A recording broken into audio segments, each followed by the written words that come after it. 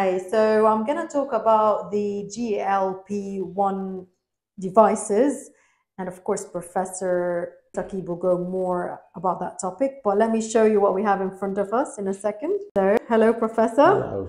And we have all of this today we'll be discussing. So keep tuned. So we have all those pens, and we're going to start now. Okay, let's see what we've got today. Greetings and welcome again to this mini tutorials. So before we talk about the GLP-1 devices, you want to know what is GLP-1. So GLP-1 stands for glucagon-like peptide. So it is a peptide hormone which is responsible for insulin secretion in the body. GLP-1 has many actions. So one of the actions of GLP-1 is to actually stimulate the beta cells and secrete out insulin in a glucose dependent manner, meaning that if the body hasn't got high blood sugar level, it will not then release the insulin. It also has a beneficial effect on the weight.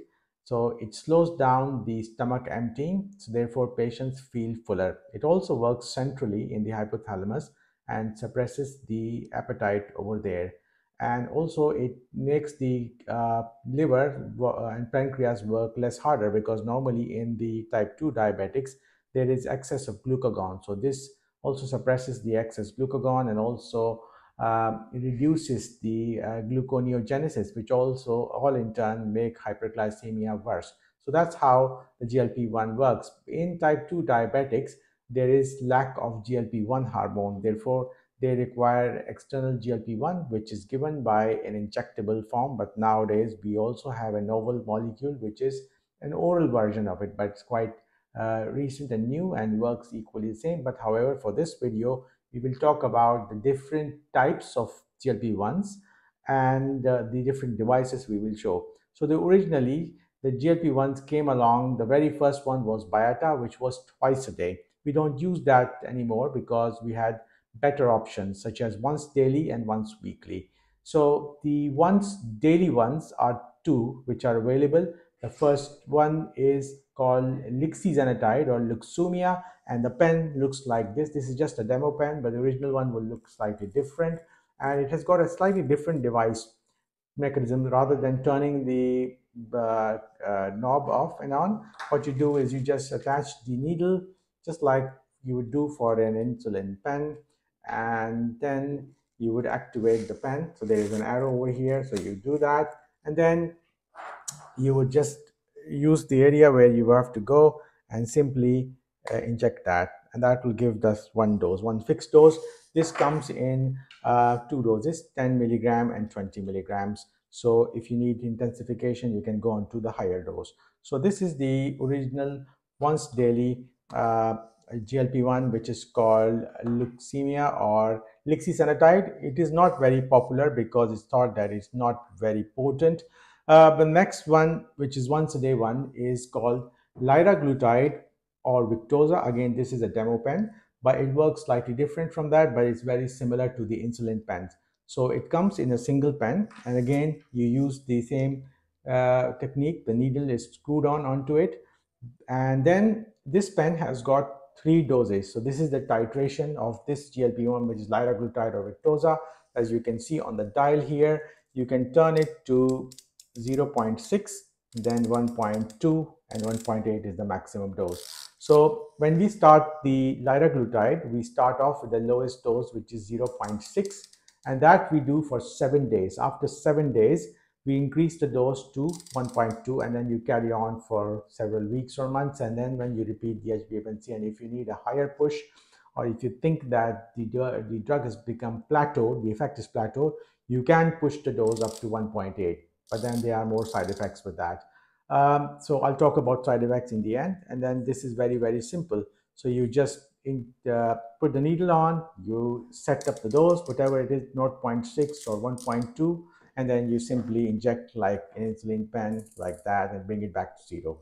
So that's very, very simple and straightforward, which is Lyraglutide or Victoza. The next one which came in the market was many years ago, was the once weekly agent, which was the Bijuron weekly.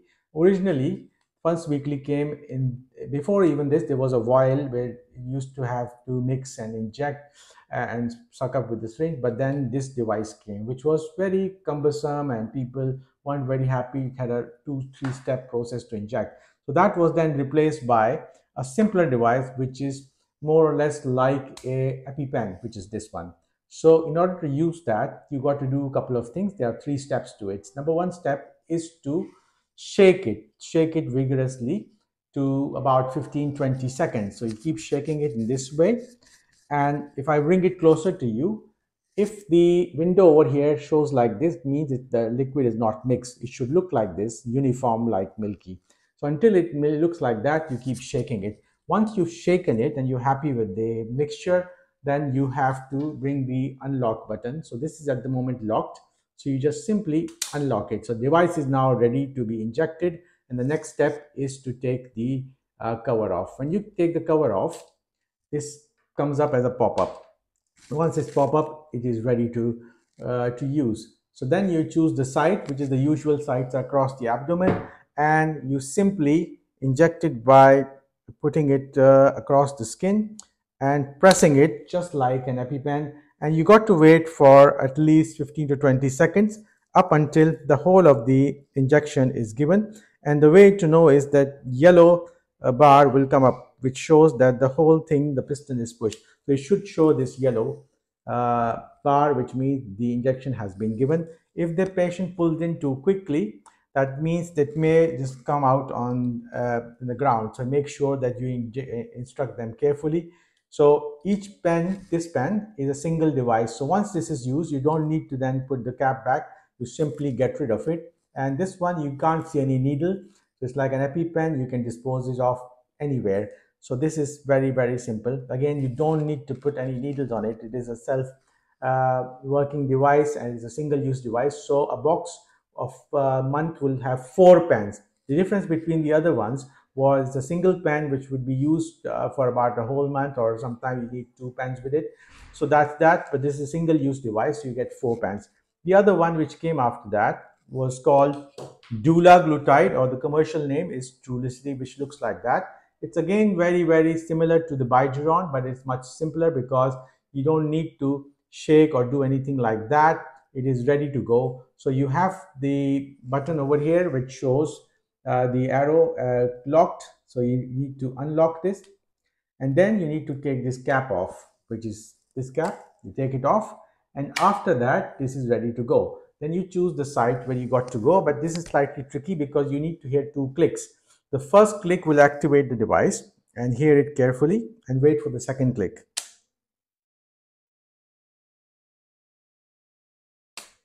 You heard the second click. Only after the second click they are supposed to remove the pen. If they did it with first click, all the liquid will just fall onto the ground. So they need to wait for the second click to hear, and then they dispose of this pen. Now this one again has got now several doses. It used to come originally in just 2 doses, 0.75, which was for those people who are very sensitive to GLP-1 with side effect. Then you would give them a very low dose. But generally, it was recommended to start everybody with a dose of 1.5, but you can still go on from 0.75, but it has got 4 titration doses now. So 0.75 to 1.5, and then 3 milligram, and the max dose is 4.5 milligrams. And this is decided by the response of HbA1c reduction and the weight loss. And if you feel that at one dose, say 1.5, there is no more further reduction of HbA1c or weight loss, then you escalate the dose to, on your review, to 3 milligram or to the maximum dose of 4.5 milligram, depending on the patient's tolerance to side effects. So that's the Lyraglutide or Trulicity. And then you have another weekly agent. Again, this is slightly different because again, this will go back to a single pen, whereas the Bijuron and the Trulicity were single-use device. So once you use the pen, you throw it away, these ones. But these ones, the Victoza or Lyraglutide and Ozempic or semaglutide, you don't throw it away. You keep it till it is finished. So this comes in 3 titration doses. The first starting dose is 0.25, and after a month, you escalate the dose to maintenance dose of 0.5, and then if you need a further push, you can go to the maximum dose of 1 milligrams. but a lot of people are happy with 0.5 milligrams. But if they are not losing enough weight, you can push it to 1 milligram. This is very similar to the Lyraglutide. You take off the cap, and again you put the needle on, just like the insulin needle, and then you would turn on the device. But this one hasn't got any titration doses, unlike the Lyraglutide or Victoza. It has got only one dose, which is 0.25. So each pen will have predetermined dose. So this is only a 0.25 pen. The 0.5 pen will be slightly bigger, and you can only dial it to 0.5. There is no kind of titration in this pen. It is already preset dose.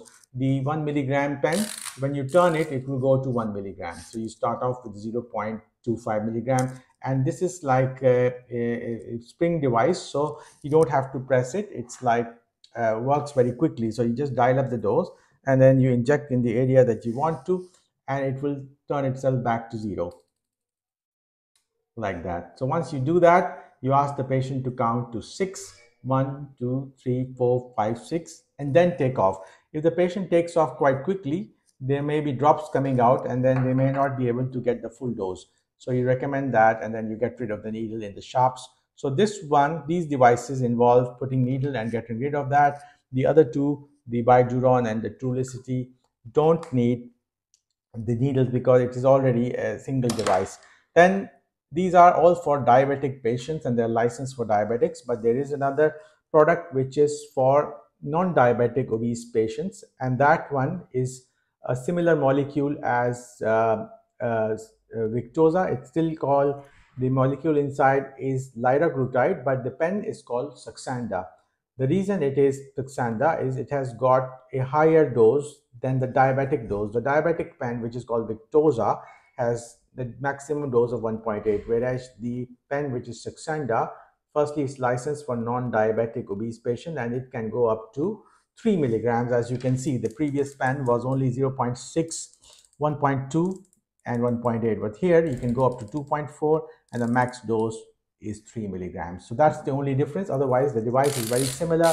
You just simply again attach the needle, and you just dial up the dose, again 0.6 in the first week, and then you press it, and it will just take it back to 0, and then you get rid of the needle. But this has a different type of titration. So the maintenance dose of Saxenda is 3 milligrams daily. So this is a daily one. The other two were once weekly. So what you do is the first week, the patient injects 0.6. After 7 days, you escalate the dose to 1.2. After 7 days of 1.2, you go up to 1.8. And then after the 7 days of being on 1.8, you go up to 2.4. Then after the 7 days of being 2.4, then you go up to 3 milligrams. So it will take about 5 weeks to get to the full maximum titrated dose. Patients can slow it down if they get side effect with any kind of dose increment. They can stay there for a little longer and then move on. There is flexibility to that. So all the GLP-1s have very similar side effects, which are most commonly reported GI side effects. The more commonest ones are nausea, diarrhea, constipation. So one of the things that you got to instruct these patients, because remember, all diabetic patients, obese patients are used to eating larger portions. What this pen will do is to kind of give them an artificial gastric band. They will restrict their ability of eating. The gastric emptying will physically slow down. But if they start eating with the same speed and with the same quantity, the stomach will not shift with the same rapidity as it used to be, and then the food will regurgitate. So most of these people will feel intense reflux symptoms, if not nausea and vomiting. So the key instructions are very clearly noted, that stop eating at the first sign of fullness. You got to write it down clearly. First sign of fullness, even though their plate is full of food, they got to waste it. Because if they then are tempted that, oh, should I do? I've got still the food in my plate, they're going to just throw up. The first sign of fullness, stop eating, because it is mediated through centrally and also through your stomach. So if they keep filling up, give them example of a conveyor belt. If the airline keeps throwing the suitcases and the conveyor belt stops, what happens? They just fall to the floor. So you got to keep it going in order to transit the food. So if the transit is slowed down, they got to slow down the food intake. So they need to do that, number one. Number two is to control the nausea. They need to drink cold water. They need to restrict the portion sizes, and they can eat like small portions, and then if they need to eat, they can eat later on, but not one big portion. They should avoid too much starchy foods and too much fiber foods, because that will also cause them GI side effects. For side effects, you can give them temporarily an antiemetic, or if they have constipation, you can give them any laxative to support them. Remember, the side effects are transient. In most cases, when the patients persevere with the therapy, after a couple of weeks, the side effects would go away. I have majority of the patients who don't have complaint, and in fact, most of the patients are quite happy. There will be a small minority of patients who will not tolerate, and they have to discontinue, but discontinuation rates are very, very low. A thing or two which are caution is that patients who've got previous history of pancreatitis, there is a caution about all GLP-1s in their label, that you got to be cautious and maybe avoid it. But I want to tell you why it is a risk. So any therapy which will cause weight loss is going to cause hyperconcentration of bile in the gallbladder. And when that happens, patients then develop gallstones. And the gallstones, when they dislodge, they are going to cause a certain type of pancreatitis, which is called gallstone pancreatitis. It's not just that, oh, you inject GLP-1 and then you're going to get pancreatitis. There is a mechanism behind it, there is a process behind it. So remember, because of the weight loss potential, all those patients are going to lose 5 kilos, 10 kilos, couple of stones. They can then develop, as a side effect, as I explained to you, physiologically gallstones. And then that gallstone, if it kind of releases from the gallbladder, it can get stuck into the bile duct. And that is the way that they will get pancreatitis. But it is not a very common side effect. It is rare. So you just need to counsel the patient. Most patients are okay with it. And I haven't really come across a single patient so far in my clinical practice that had gallstone induced pancreatitis. But you got to just watch them and just counsel them. Apart from that, they're very safe. Now we talk about the positive effects of the GLP-1 therapies. Almost all the studies have shown very good beneficial data towards cardiovascular outcomes, and which is called the MACE outcome, major adverse cardiovascular effects. So varying from 13% reduction to 26% reduction is shown. So in the Lyraglutide, the study was called LEADER. It showed 13% reduction in major adverse cardiovascular event, which was non-fatal MI, non-fatal stroke, and CV death. The similar trial was done for semaglutide or Ozempic, which was called SUSTAIN 6, and it showed even more robust lowering, which was 26% reduction in MACE outcomes. And the dulaglutide, which Trulicity, showed 12% reduction. The biduron showed 9% reduction in MACE. The Elixir Xenotide was neutral, so it neither showed worsening and it was like zero. So that's why it wasn't very popular, because it hadn't shown in that clinical trial any reduction in the cardiovascular outcomes. But generally, all the GLP-1s have got a beneficial cardiovascular role. I think that's all for today, and we will talk about anything else in future videos. I hope that was useful.